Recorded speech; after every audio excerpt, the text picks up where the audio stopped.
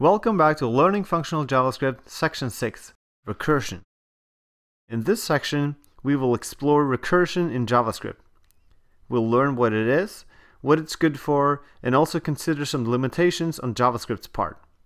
Finally, we'll go deep into some creative ways of working around some of the limitations. This is video 6.1, Recursive Thinking.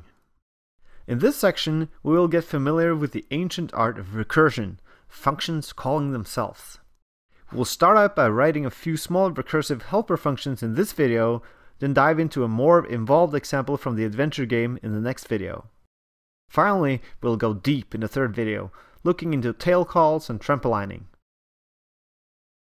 But what is recursion? The textbook definition is see recursion. Ha! Just kidding. A recursive function is one that calls itself. Let's consider an example. We'll start with a familiar iterative loop and convert it to a recursive solution. This is a straightforward iterative way of printing the numbers contained in an array. We discussed some ways that this style of code is not ideal in the beginning of this course. While we've seen solutions using the array iterative methods before, we will now attempt a recursive solution. Instead of a loop, the printNumbers function will now call itself as long as there are more numbers in the array. If we had an array of 3 numbers, 1, 2, and 3, this function would start by printing the first number, 1, and then call itself with an array of 2 numbers, 2 and 3. This call would print the second number, 2, and call printNumbers again, this time with an array containing only the last number. That call would print the final number and call printNumbers a final time with an empty array. PrintNumbers does nothing when the array is empty, and so we're done. This is neither a useful nor a very interesting function. However, it does illustrate the basic point of recursion. After this example, it should be clear that any recursive function needs at least 2 cases: a terminating case that does not include a call to itself, and a next step which does include a call to itself. For the next example, let's implement a recursive sum function.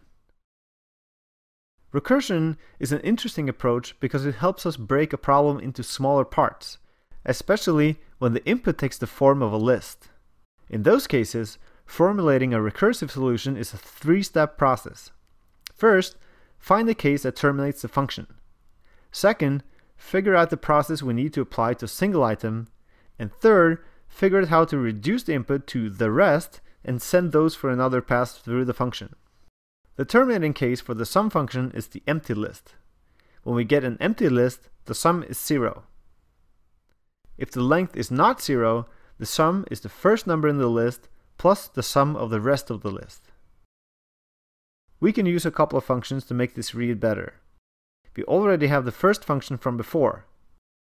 In addition, we will need a function to grab the rest of the list, everything following the first element. With this in place, we can retry the sum function.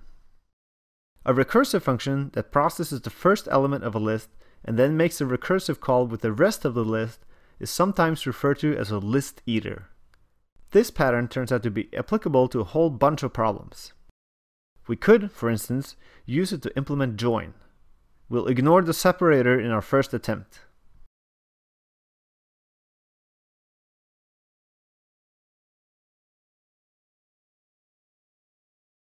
That was no fun. That's the exact same function as sum, thanks to JavaScript's plus operator doing both addition and concatenation. Adding the separator character makes things a little bit harder.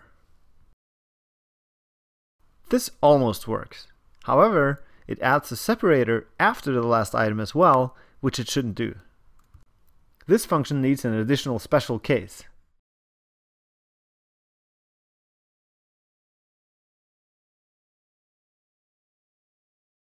We will do one more list eater before moving on.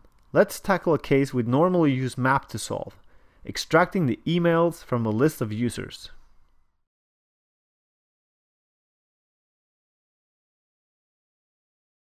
The makeList function does not exist. If we didn't care about ordering, we could have called concat on the result of calling getEmails. Unfortunately, we do care about ordering, so we need a helper function.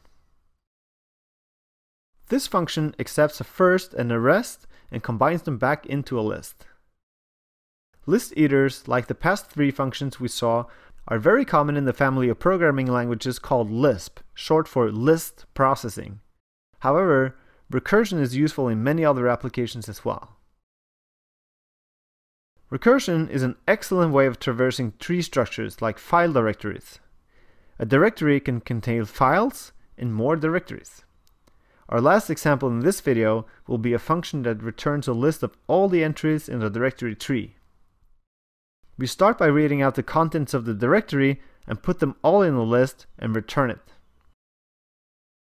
In order to get all the entries in nested directories, however, we need to loop through the entries and recurse into directories. We can use fs.stat to get the type of each entry.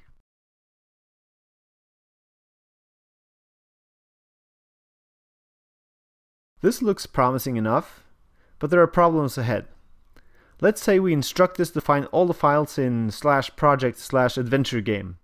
When it recurses into any of the directories contained in the adventure game directory, it's going to try to read the relative directory name. That doesn't work. We need to make sure we pass over the fully qualified directory name. And that's all there is to it. Using path.join to tack on the parent directory name makes this a general purpose directory crawler. It's worth noting that if your file system contains temporary files like those produced by certain text editors and other programs, the stat call might throw an exception. That can be handled easily enough, but we won't dive deeper into this particular function now.